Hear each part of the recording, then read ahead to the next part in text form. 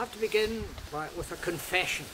It's always good to confess your weaknesses and your difficulties before you embarrass yourself by not coping very well with any situation you're in.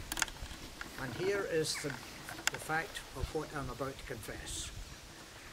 I'm standing here before you with no Bible, no order of service, no idea of what's going to happen because I've left everything in Dumfries. Now that's quite a shocking sort of situation to find oneself in. At the same time, it throws me back to all the years in Zambia when I hardly ever had anything written, where I read the praise and I only had to know the first line because everybody then just opened their hearts to the Lord and praised Him. And I was always quite at peace being just like this in front of the congregation. But right now at the moment, you may know I've got a problem with my legs. At the moment they'll hardly support me because I feel like fainting and fading away. So that's the confession time over. And I've nothing to feel sorry about in terms of our opportunity to be here in fellowship, in the presence of the Lord, seeking to honour all those who have gone before us, whose lives are marked in this place.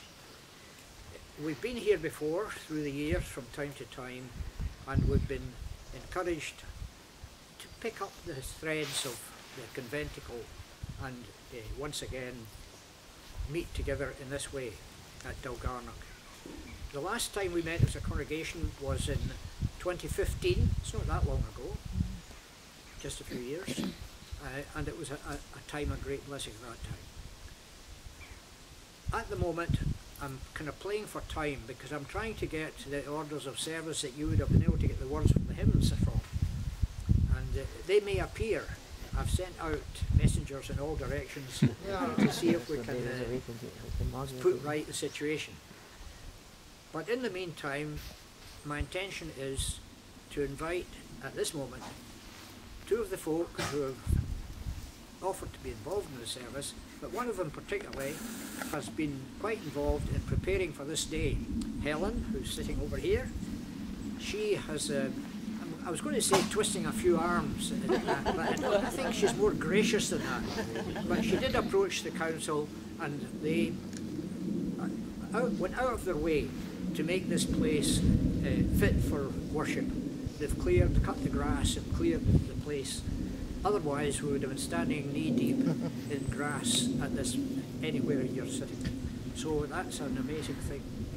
And likewise, Helen has been good enough to encourage Jack here to become involved in the service.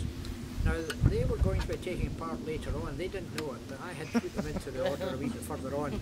And what's going to happen now is I'm going to ask each one of them in turn to come and to share briefly with you. We're not just playing for time, we're making the best use of the resources available to us and making the best use of those who are present with us. And in due course, we'll begin our praise, and in due course, we'll maybe get a wee bit of help. We'll certainly need it from above, but we may even get some help from Dumfries. Heavenly Father, you're the one who's watching over us at all times, in the good times and in the times when things become difficult. And so we look to you at this time, in all our weakness and all our frailty, knowing that you love us with an eternal love, and that you've shown us that love in Jesus, your Son. We pray, Lord, for the presence of your Holy Spirit, the Comforter, our strength, our peace and joy, experiencing all your blessings by your Spirit's presence. Let your Spirit descend upon us now and bless us as we meet together here in fellowship, remembering those who honoured you in giving their lives and living their lives to your glory in their day, as we seek to do in our day. Thank you, Lord, in Jesus' name. Amen. Amen. Helen, would you be good enough to come and share with us, and then introduce Jack? Thank you.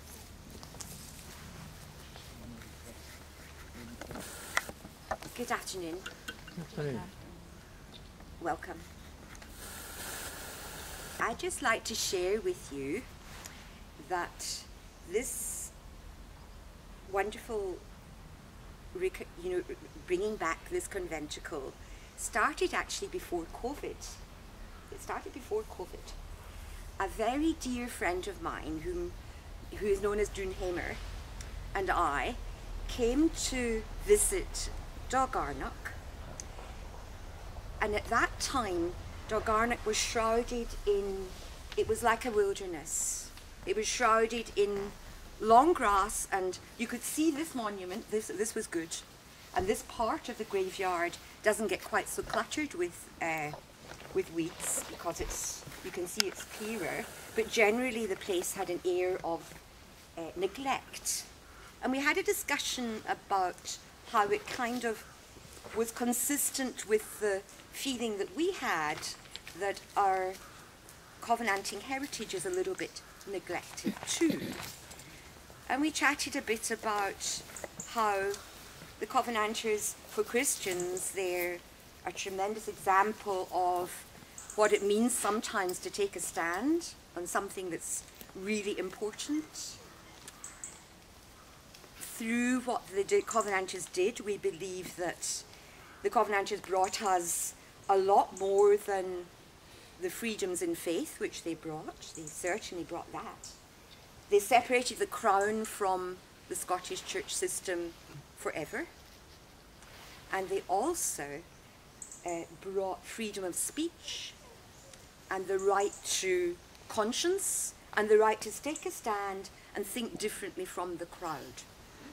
And these are all wonderful values that have become part of democracy. But remember, when the Covenanters were here, that was 1640 to 1679, I believe. At that point in time, the Covenanters, we did not have any democracy. So to stand up and say to the crown, no, we will not worship you, we will only worship Jesus Christ, keep you right out of our church affairs, that was a very, very strong and bold and courageous thing to do. And I think what I'd like to share with you is that that period of history should, just the same as we want to have a lovely sanctuary here and in other parts of our wonderful land where Covenanters are lying in a sacred spot, we feel that the history is something we should be proud of, and it should not be buried away. So we had that conversation, Dalgarnock and I, and Dalgarnock then said to me, you know what, he said, I want to try to get this place cleaned up. So, I'm one of these people, I'm very good at talking, but I'm not necessarily good at seeing into what's possible. But Dalgarnock was the one that brought the vision into this situation. He said, listen, I want to get this going. He said, we must clean this place up, we must clean the graves, we must just make it something dignified and respectful for our forefathers. And so Dalgarnock started that process. That was at the beginning of lockdown. He got a certain way with it. He got as far as getting in touch with the council. And for those of you who might have had dealings with any officials at this point in our history, you'll know that money is so scarce and budgets are so slashed that what looks simple is not necessarily at all simple. So that's how it all started. And then, as it happens, Dalgarnock has had health and other social circumstances which have not allowed him to continue to be hands-on with all of this. But would just like to thank him, and so that share it with you, this truth, this came from Dalgarnock. He has inspired and encouraged everything that's arisen since that time, both in relation to Dalgarnock and other related projects which are going to come from this.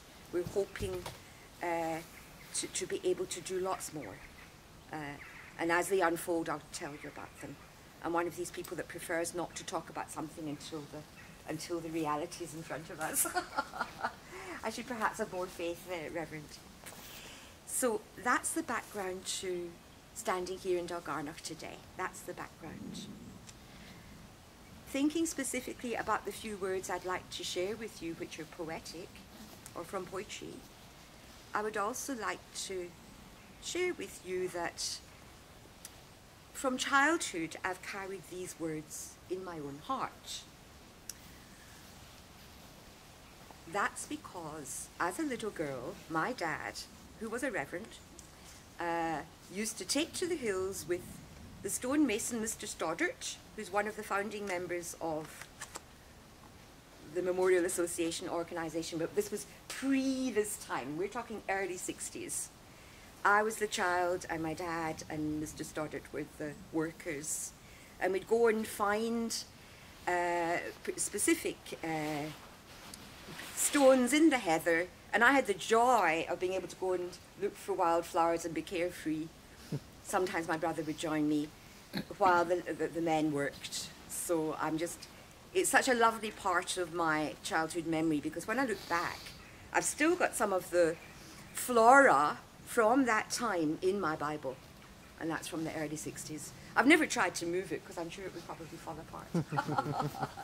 But that's my background, and I have a passion for this part of our Christian heritage, partly through that joyful memory. I'd also like to share with you that the particular poem I want to read also has an association with being a comfort to myself, in that I lived away for a long time. I lived in Africa for a very long time. And there were just times in my life when I would think of home. And, you know, home can be, your mind can play tricks with you. Home isn't necessarily home is what you want it to be, but isn't necessarily where you feel okay. But I always felt okay when I read this little poem and I reminded myself of the words, because it's all about being connected to something precious, which is the southern uplands of Scotland, and where the marchers were hounded, but where they belonged. The third comment I'd make about my connection to this poem, my particular connection, is that there are times in life when you've got to remember what your faith is. And when I think of the words of this poem and what the Covenanters stood for and what they did, I always think, you know, the Covenanters and the Christian faith, it's all about supporting each other and loving each other. It's all about the trust, the great trust that must have been between all these men, being hounded, being at risk of death for many years, the trust between each other that must have built up, the reliance on other people to give them food and shelter. So it's about love and trust, and it's also about standing firm on anything that really matters, because it's what Christ asks us to do sometimes. And that's what they did. And as they died, they had no idea of the good they were doing into the future. They had no idea. But they gave their lives. There were something like 1,800 Covenanters taken to the gallows in Edinburgh and murdered at the gallows. Well, they didn't call it murder, they called it, you know, legally speaking, they were killed. And there were thousands sent to America, because as I've been researching for this, I've connected with some of the descendants. Of course, the American folk, especially the Christian folk, are very proud of any of their heritage, and it's wonderful to talk to people that know so much about the Covenanters, and there were thousands, not hundreds, thousands. And of course that would influence the culture in America, wouldn't it? And it would influence their value system as well, which is, there's always wonderful benefits in Christian activities, even from dire situations, as we know, you know. So I just wanted to share these things with you, over and above all the Covenanters that lived in these hills, that fought these battles, and who eventually won albeit they mostly fell in great humility and didn't know that they had won. So, having said these few words, I would just like to ask you to pause, as I will, and if you know these words, please say them with me. If you don't, I hope that they will touch your heart. They're the words of Robert Louis Stevenson when he was in Samoa towards the end of his life, and when he knew he had reached his last time on this earth. He was dying, and he was thinking of home. And the words go, the poem is called Blows the Wind, Blows the Wind. It's only because I'm anxious I'm referring to my books. Blows the wind, and the sun and the rain are flying. Blows the wind on the moors today and now. There, about the graves of the martyrs, the whops are crying.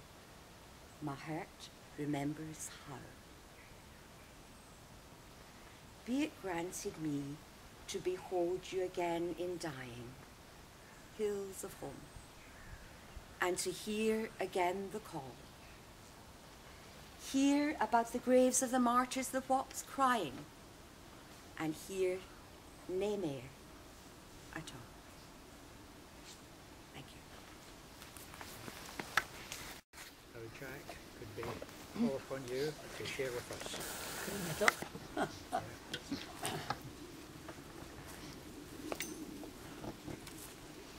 Well, how am I going to follow that? Can you all hear me? That's the main point. Speak to that bloke away at the back there, that big tall fella. You know, David. Address it all to him. Well, I'm with the Covenanters Memorials Association. The company that cleans up the memorials and repairs the memorials and carries out all the work over the various cemeteries and moorlands throughout Scotland. And I don't have any more of the association here today. I don't see faces that I know amongst them. But, oh, there's one, so I'm not alone. Oh, two. So I've been asked to say a poem, actually. It's a poem. Now, one of the main sacred things of the church, in all our churches, is the communion service, the time of communion.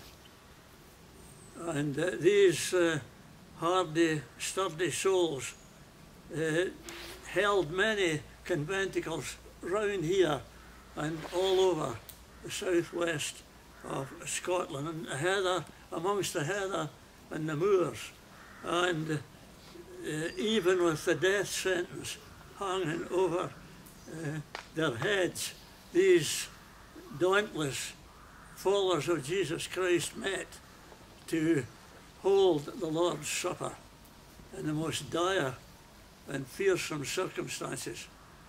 They employed watchers on the hilltops to watch for Claverhouse and his dragoons, and they kept an eye open, and they preached to thousands.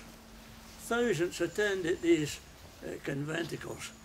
I attended one place where a conventicle was held in Perth, where 7,000 came and attended that communion service. And the preachers was William Veitch from Dumfries St Michael's and John Blackadder of Taquia, and another one from Dunbar. 7,000 people attended the Lord's Supper at that conventicle. As I say, with the sentence of death upon their heads, with the dragoons came upon them. So today I would like to say this poem I've called it a Covenanters Communion. Covenanters Communion. And no more the assembled people dare in face of day worship God, or even at the dead of night, save when the wintry storms raged fierce, and thunder peals compelled the men of blood to couch within their dens. Then, dauntlessly, the scattered few would meet in some deep dell, or rock or cannabit, to hear the voice, the faithful pastor's voice. And he, by the light of sheeted lightning, opened the book, the sacred book, and words of comfort spoke. The word of God was proclaimed in such circumstances. The word of God by Carmen thundered, or by Reddick poured in gentle streams.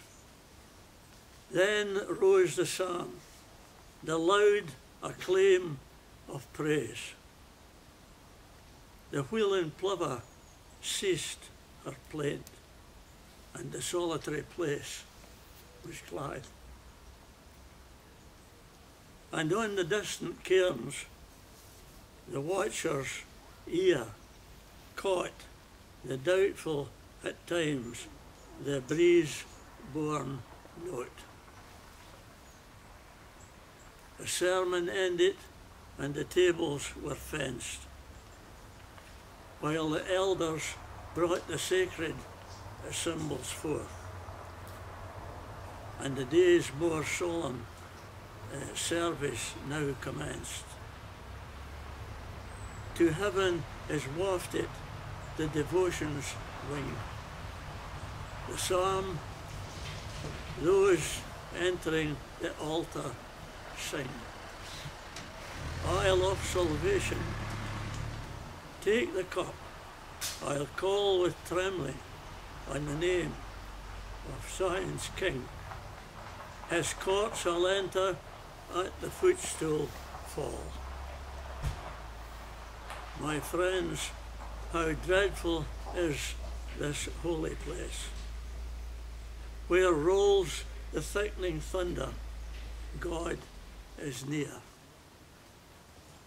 And though we cannot see him face to face, yet as from Horeb's mount, his voice we hear. The armies of the upper sphere, down from these clouds on your communion gaze. The spirits of the dead, who once were dear, are viewless witnesses of all your ways. Go from this table then, with trembling, tune his praise. Thank you.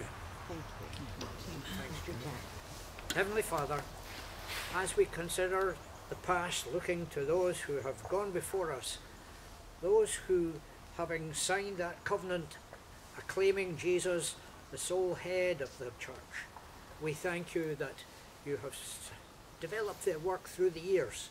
But in our generation, Lord, many of us are lost, many are without an awareness of the love that you have for them.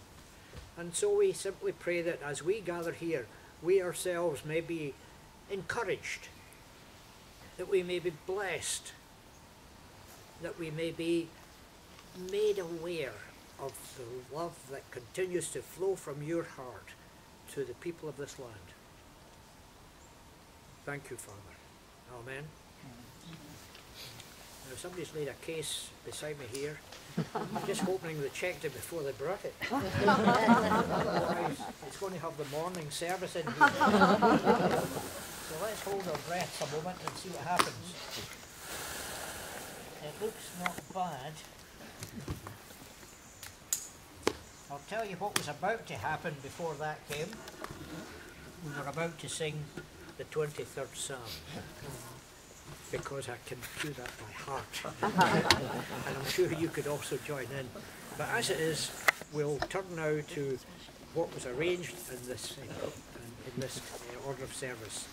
And I simply pray that you'll join with me as we sing Psalm 100. All people that on earth do dwell, sing to the Lord with cheerful voice. Himself with mirth his praise foretell. Come ye before him and rejoice. Know that the Lord is God indeed.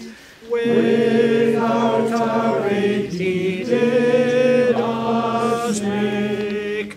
We are his flock, he doth us feed. And for his sheep he doth us take. Oh, enter then his gates with praise. Approach with joy his courts unto. Praise God and bless his name always. For it is seemly so to do. For why the Lord our God is good, his mercy is forever sure, his truth at all times firmly stood, and shall from age to age endure.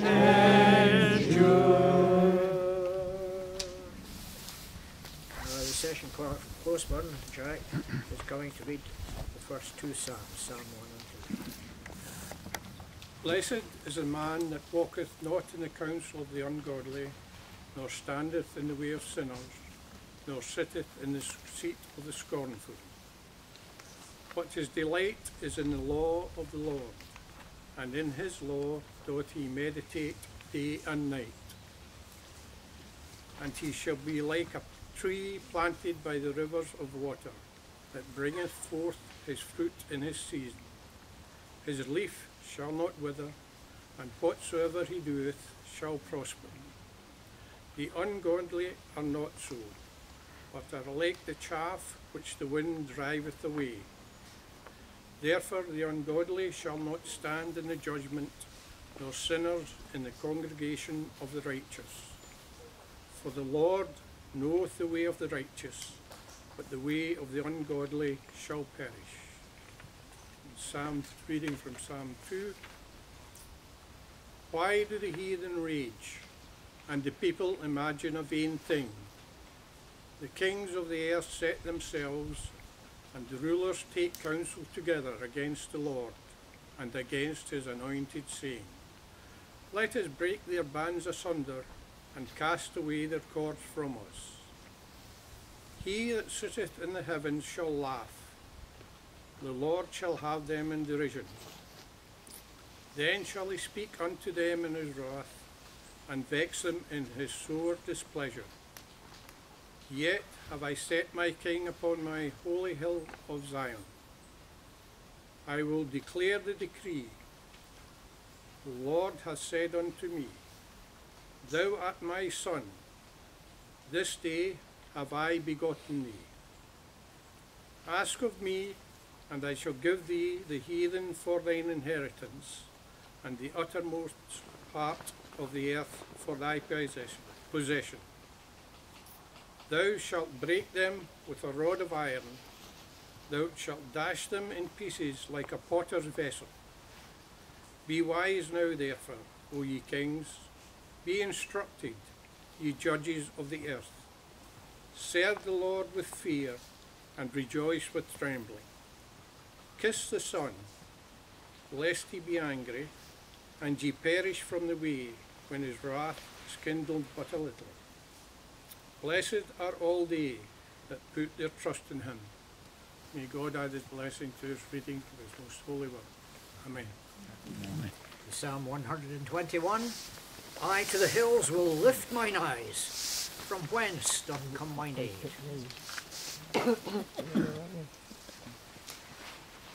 I to the hills will lift mine eyes. I to the hills will lift mine eyes, from whence doth come mine aid. My safety cometh from the Lord, who heaven and earth hath made. Thy foot he'll not let slide, nor will he slumber that thee keeps. Behold, he that keeps Israel, he slumbers not nor sleeps. The Lord thee keeps, the Lord thy shade, on thy right hand doth stay. The moon by night thee shall not smite, nor yet the sun by day. The Lord shall keep thy soul, he shall preserve thee from all ill. Henceforth thy going out and in, God keep forever will. Janice is coming to read in the New Testament. We'll be reading in John's Gospel, chapter 17, in verse 1. Janice is the clerk to the board at Closeburn.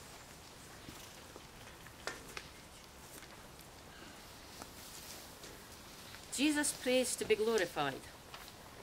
After Jesus said this, he looked towards heaven and prayed, Father, the hour has come, glorify your Son, that your Son may glorify you, for you granted him authority over all people, that he might give eternal life to all those you have given him. Now this is eternal life, that they know now you, the only true God, and Jesus Christ, whom you have sent. I have brought you glory on earth by finishing the work you gave me to do. And now, Father, glorify me in your presence with the glory I had with you before the world began. Jesus prays for his disciples. I have revealed you to those whom you gave me out of the world. They were yours, you gave them to me, and they have obeyed your word. Now they know that everything you have given me comes from you. For I gave them the words you gave me, and they accepted them. They knew with certainty that I came from you, and they believed that you sent me. I pray for them. I am not praying for the world, but for those you have given me, for they are yours. All I have is yours, and all you have is mine, and glory has come to me through them. Amen. The Psalm number 103. With all my soul, bless God the Lord. Oh, my soul, bless God the Lord, and all that in me is. He stirred up his holy name to magnify and bless. Bless, O my soul, the Lord thy God, and not forget to me all his gracious benefits he hath bestowed on me. All thine iniquities who doth most gracious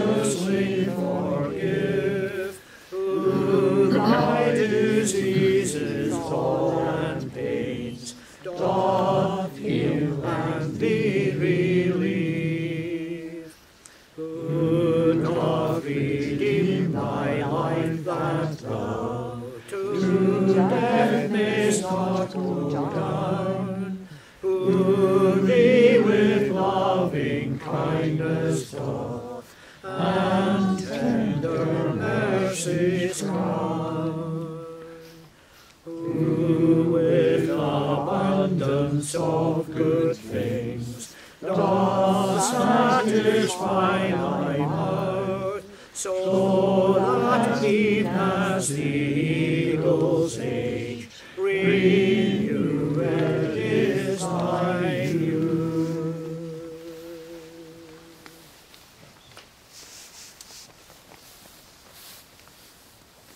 Commenting, I hope very briefly, on the readings that we've shared this afternoon.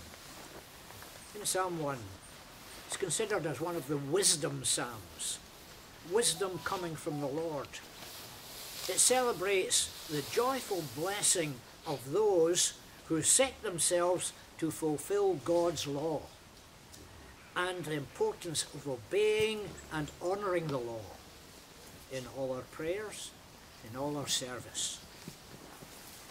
Obedience to the law is a joyful response in love to God's gifts given in love. It teaches us how to remain close to God. It's a revelation of God's nature. Obedience, in a sense, is a matter of the imitation of God. We know that many years later, Thomas à Kempis wrote of the imitation of Christ, one and the same. The theme song of the law, be holy as I am holy. This is a quotation from the book of Leviticus, one of the books of the law in the Old Testament. Be holy as I am holy. I've often said in the congregation that one of the most meaningful concepts of holiness is the concept of being different. Holy is, God is holy. God is essentially different. And yet, he identifies with us in Christ Jesus. And we are called to be holy. We're different. We're different from the world. We have been transformed by the love of Christ. Words like transform, of course, change their meaning through the years. And in these days, it's rather sad to find some of these conceptions are being turned into almost as if you can transform physically. We are made as we are made by God, our Creator, Father. And in our transformation, it's the reaching of Him into the depths of our being and an awareness of our relationship with Him. This psalm exhorts a blessing on those who stand apart from others as they delight in the law. The law is not a burden, it's a pleasure. If just for a moment, if you could run through in your mind the Ten Commandments, for example, and recognize that they begin with the centered and based on the reality of God's presence and who He is. It moves on to make it clear that is developed and enhanced and fed by worship, honouring the Lord's Day, honouring that time that we set apart, which again is holy, which is different. And so through all the commandments, right to the greatest commandments, to love the Lord our God with all our heart, our soul, our mind, our strength, and don't miss any of them out, and our neighbours as we love ourselves. The image for God's blessing in that psalm, number 1, is a tree planted beside flowing waters. In a dry land, water is the very essence of life. And not every tree flourishes. Quite strange, the other day they were at a session meeting, John Kirkpatrick was telling us that the hawthorn tree down at the end of the drive's dying. It was put in there by somebody as a memorial. and that it's drying up. You wonder, how's it drying up in a season like this? But things come into God's creation that spoil it in a way, and we hardly can understand and know what these issues are, and even the things that affect our own lives, and how our lives are affected by so many pressures around us. You know, there's a sense nowadays that we're almost being brainwashed all the time, and there are things that we can't break free from them because they're there as a kind of constant pressure on our awareness of life as it has to be, not as it has to be, but as we are called to live it today. Are as chaff blown away by the wind. The Lord watches over the way of the righteous, says the psalmist, but the way of the wicked will perish. God's people are set among nations, and people whose endeavours are in vain as they stand against God and his anointed one, the Messiah, the Christ. They say, let's get free of God, step aside from the Messiah. The one enthroned in heaven, the psalmist says, laughs at them.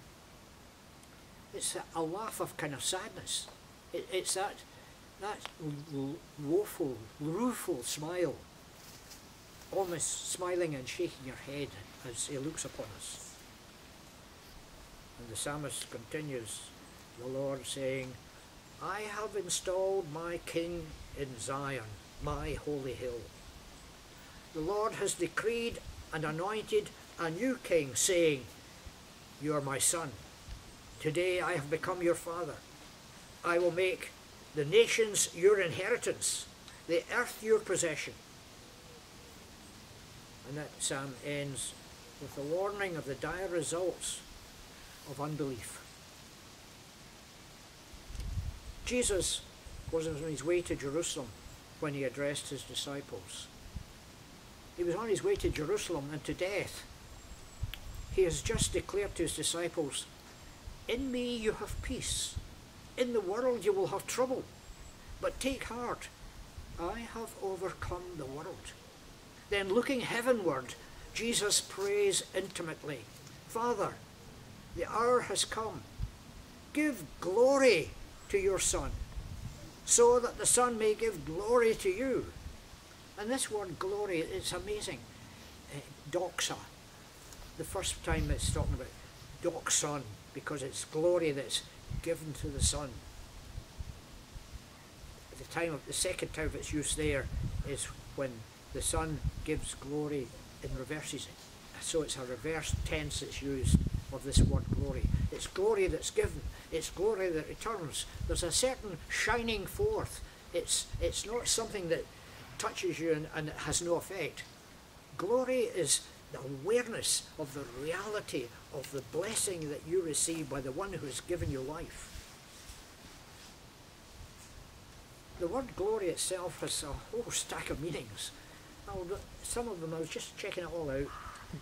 It's the appearance or the attributes of honour, of praise, of dignity and majesty, of lustre, of magnificence, of radiance, of dazzling splendour.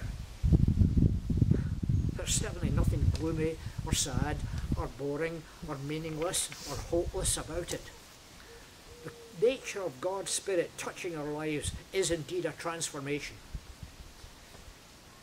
You gave Jesus your Son authority over all humankind, that he might give eternal life to those that you have given him. We have been given as a gift to Christ.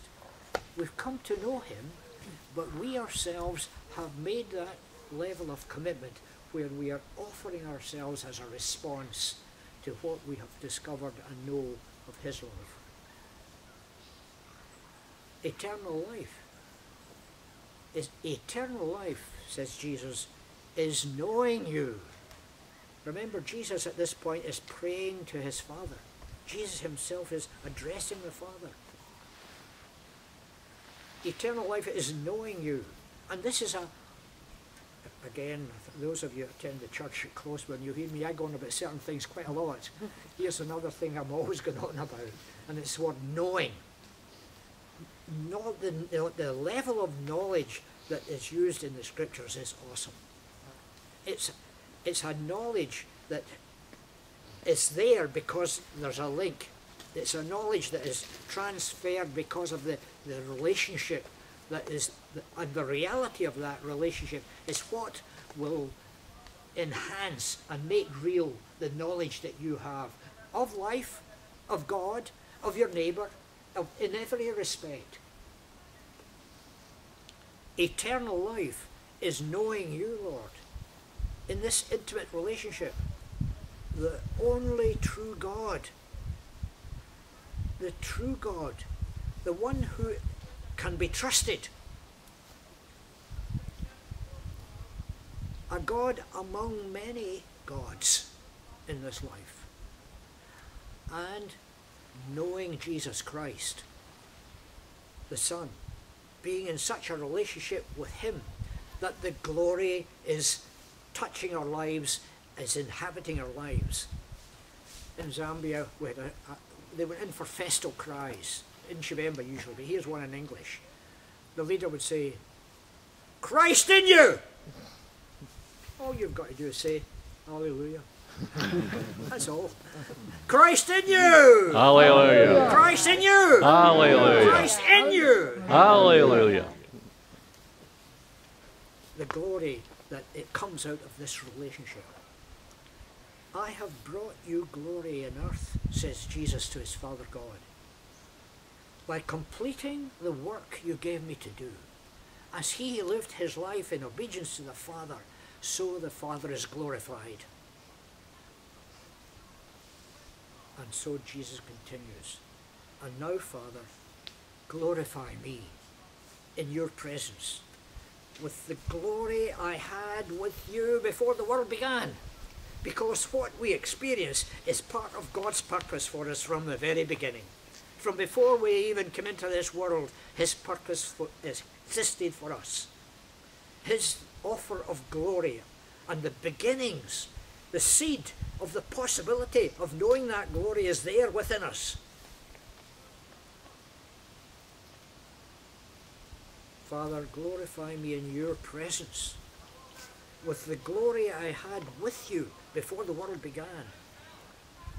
I have made you known to those whom you gave me out of the world. Because this knowledge, it involves taking that step out of the world.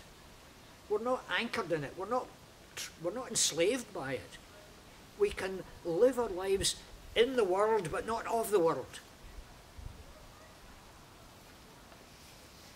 Now they know that everything I have comes from you. I gave them the words of the message you gave me, and they accepted those words. The Logos, the Word of God. For these covenanters, the Word of God was of the essence of their commitment, because their lives were lived according to God's Word.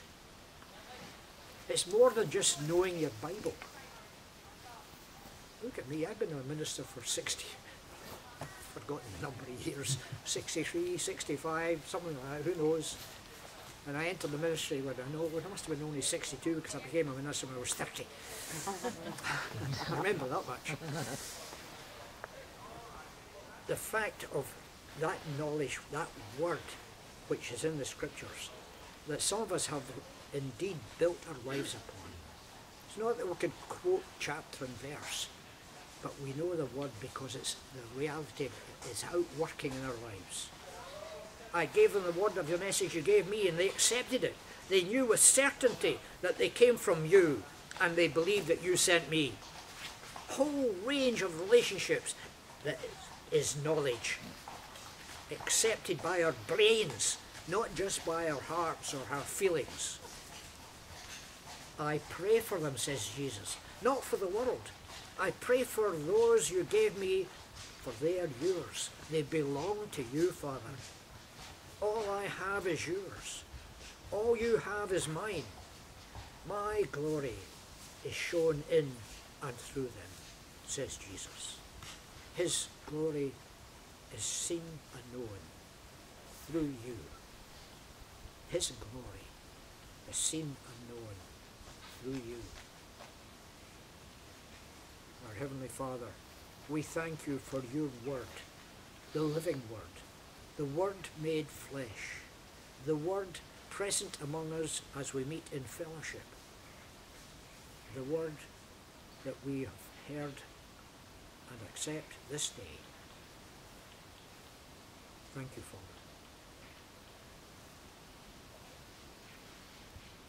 Do you know this psalm? Psalm 23. O Lord, my shepherd, I will not want. He makes me down to lie in pastures green. He leadeth me the quiet waters by.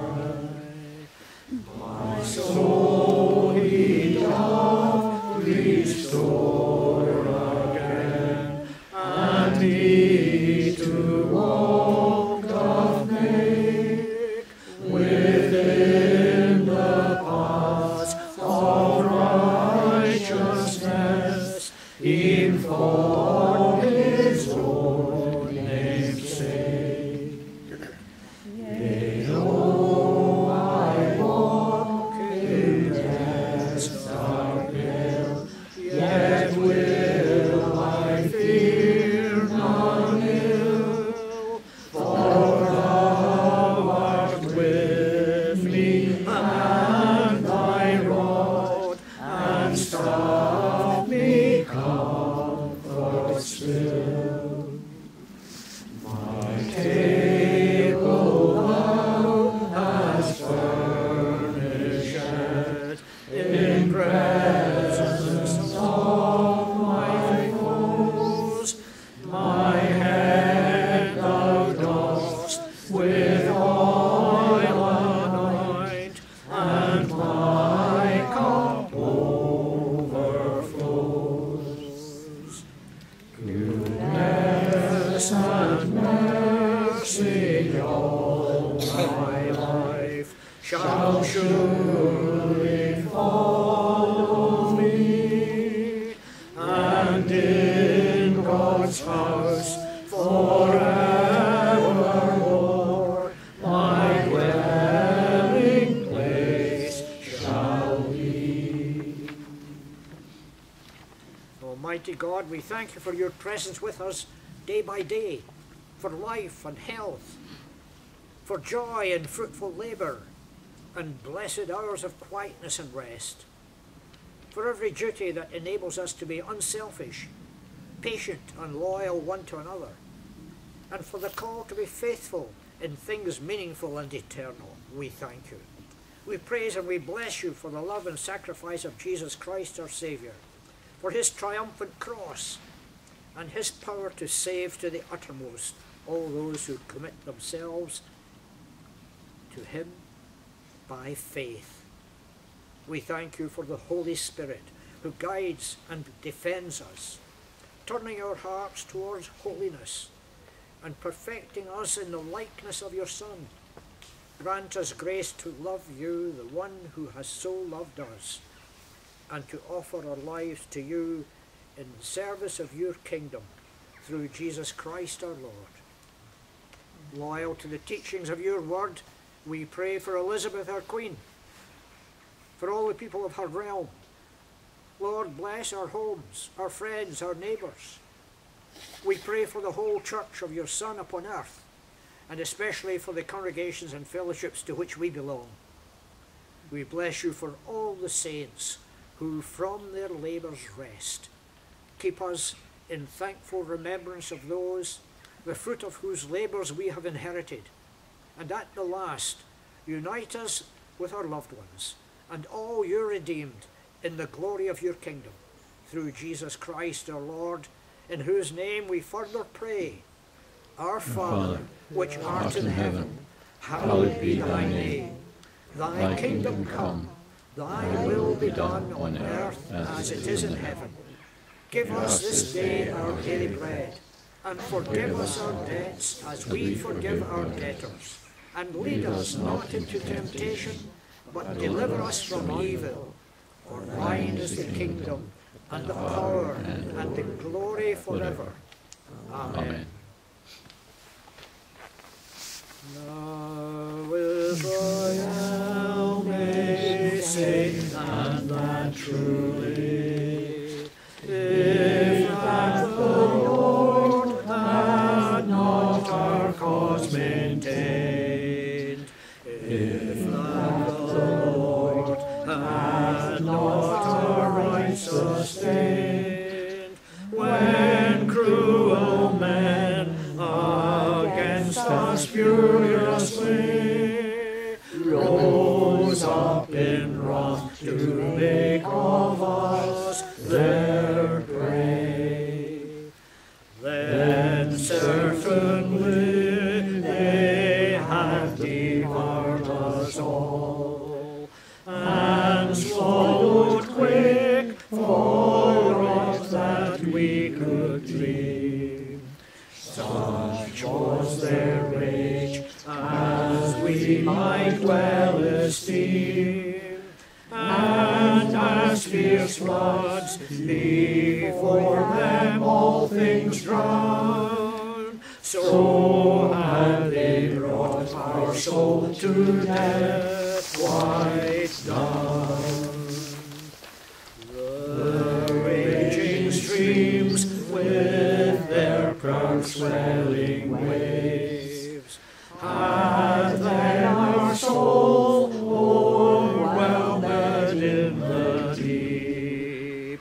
But blessed be God, who doth us safely keep, and hath not given us for a living prey unto their teeth and bloody cruelty. Even as a bird out of the fowler's snare escapes away, so is our soul set free. Broke are their nets, and thus escaped we. Therefore our help is in the Lord's great name, who heaven and earth by his great power did frame. We join our hearts and minds as we share the blessing. The grace of the Lord Jesus Christ, the Son of God, Jesus, and the Holy Spirit, the Comforter, be with us all evermore. Amen.